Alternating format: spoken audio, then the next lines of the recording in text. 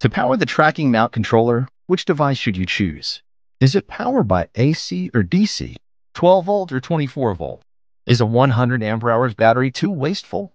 No need to worry anymore. We now introduce the power box specifically for tracking brackets.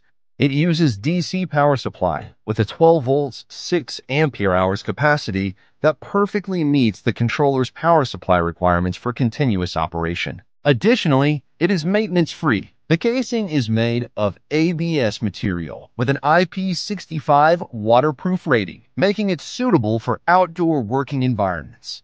Next, we will demonstrate the detailed installation process of the power supply box.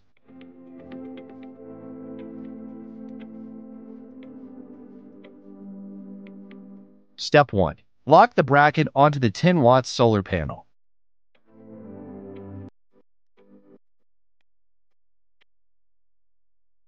Step 2. Mounting 10-watt solar panel on solar tracker channel steel.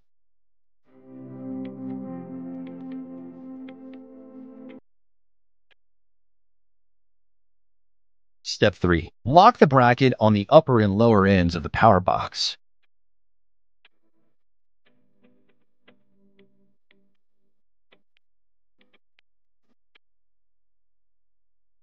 Step 4. Lock the power box on the bracket.